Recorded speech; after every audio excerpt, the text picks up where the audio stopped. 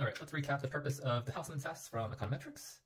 So let's say we have an example model of, say, income is equal to, say, what industry you're in, years of education, let's say parents' income, let's say a bunch of other things, and then ultimately individual fixed effects.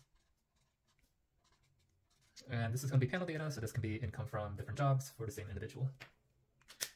So what is the goal of our Hausman test? The goal should be to decide between including fixed effects versus random effects. So our null hypothesis is random effects, i.e.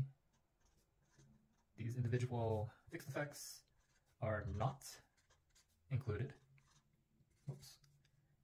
Included, and then this would indicate random effects would be a more efficient model.